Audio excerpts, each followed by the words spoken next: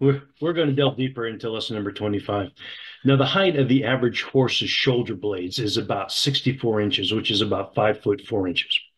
Now, some are taller, some are shorter, but that's about the average. Now, when your average horse holds its head up, that can add another 19 inches or so, making the horse's bridle, I mean, the stuff that goes in its mouth, a little more than 6.5 feet from the ground. Now, a stadia in the ancient measure of length is 600 feet. So 1,600 stadia is approximately 960,000 feet, roughly 182 miles, which, believe it or not, is about the physical length of the nation of Israel. Now, let's imagine a circle that has a radius of 91 miles. So that means a straight cut through the middle is 182 miles. Now, around that radius, let's put a 6.5 foot high fence. Our imaginary container can hold 6,302,000,000,000 gallons.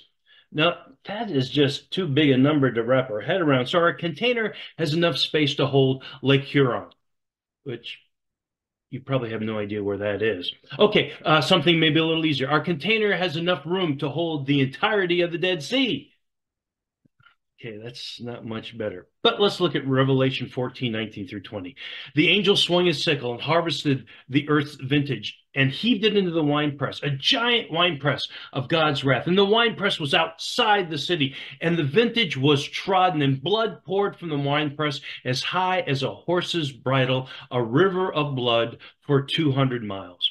Now, you would need to press all the blood out of 16,000 trillion people to get that much blood.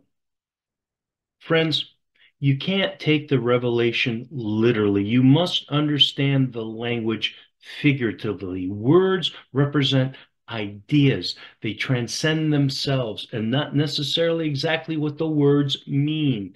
What John sees here is the complete and utter destruction of God's enemies. All those opposed to him are vanquished. Now, if John were writing another seven series, then this is what happens in the seventh event. This is a picture of the ultimate victory of good over evil. Now, if you're wondering where the city John is talking about that he has in mind here, it's safe to assume that the city refers to New Jerusalem. Now, we read about New Jerusalem in chapter 21, verse 27. And what we read is that nothing dirty is ever going to be able to enter the city.